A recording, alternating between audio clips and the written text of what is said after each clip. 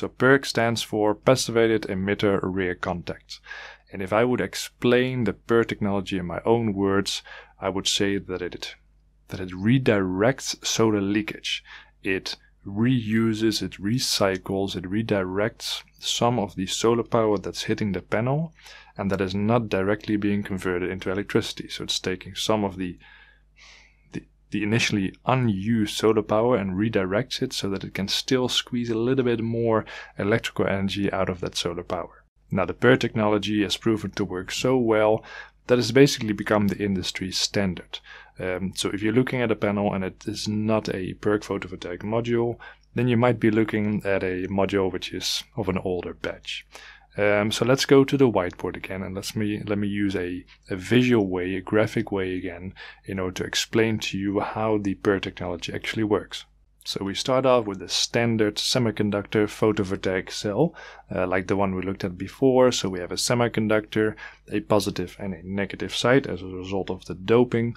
Then we have the PN junction, so the layer in between the positive and negative side, and we sandwich it in between the bus bars so that we can actually create an electrical circuit. We understand this by now, right?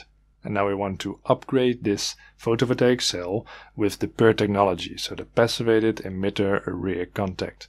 So what we're doing is on the rear side of the photovoltaic cell, so the side that is not receiving the direct sunlight, we are placing an extra layer, the PERC layer, because what's happening as the solar power is hitting the cell, some of it is being converted into electricity at the PN junction.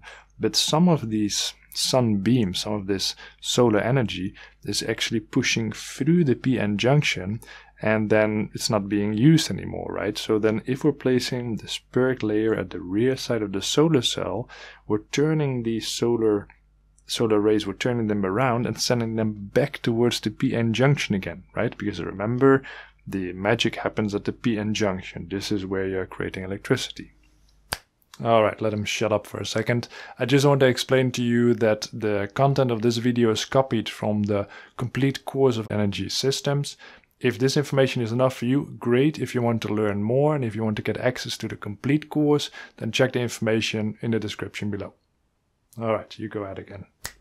So by placing the PERC layer there, you're turning the solar leakage that's going through the PN junction and not doing anything, you're turning it around, sending it back towards the PN junction so that it can still create a little bit more electricity. And I mean, it's a little bit more, but it's still more. So in general, you can get 1% more out of a solar cell by applying the PERC layer on the rear side of the photovoltaic cell. Now, the 1% might not sound like a lot, but it's definitely enough reason for the production lines in the factory to be adjusted.